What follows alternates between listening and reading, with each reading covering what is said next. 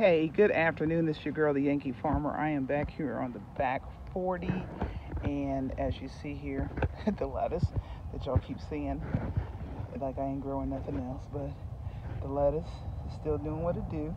It got a lot of rain, so the bottom leaves are looking a little ratchet, but I'm going to have to cut some of those out and start harvesting those. This is my trail of cucumbers. They're very small. I can't really see the plants yet, but that's what the trellises are for.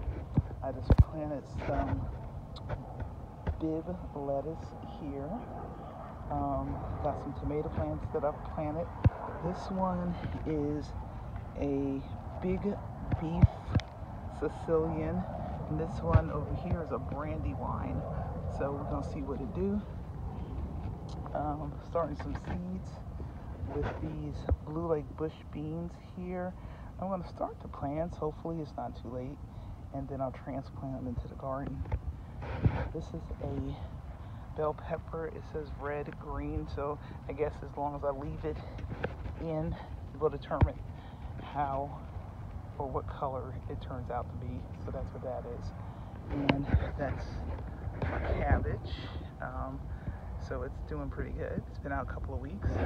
Back there in the back is my little pitiful Brussels sprout plant, and those are weeds.